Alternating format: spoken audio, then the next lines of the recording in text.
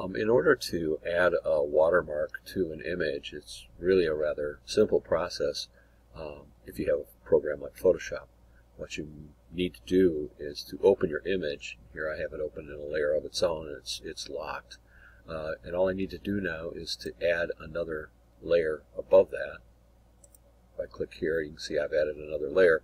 And then what I can do is I can take my text tool and bring that into that layer and click on it, and it'll open up a line of text, dummy text. And then I can resize that dummy text to whatever size that I want to. 72 looks to be about the biggest that I can do it here, but I can type anything that I want to. I could type in 300% if I wanted to, or 300 point. That's going to make it much larger. And then, of course, the type color is set up here. If I click on that, I can change that to red, or any color that I want to, and then I could simply type my name across the image here. And of course, you don't want to make it too obtrusive. You still want people to be able to see the type.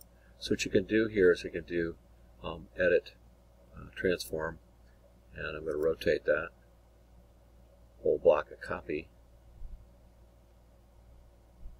And then since the type itself is added as a smart object, it's not editable at this point. So what I can do then, I can just take and right click onto that layer.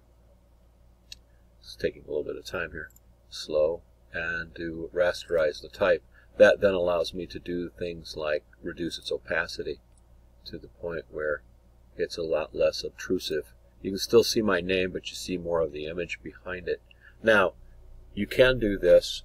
There's a free program out there called GIMP that does much the same thing as Photoshop does. It takes a little bit of getting used to. But if you're a student at MCC, you can get a discount on any of the Adobe Creative Suite stuff. And there's plenty of tutorials out there on LinkedIn Learning and online that'll teach you exactly how to do this kind of stuff. But that's pretty much the way that you can then go about saving this with your own watermark on it.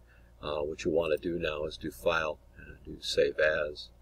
And rather than save it as a Photoshop image, which is a PSD, you want to change that to a JPEG. And that way you can share it with anybody, not necessarily anybody who just has Photoshop. So I'm going to put this one in here and do a dash watermark. And that way it will distinguish that image from any of the other images that I have on here.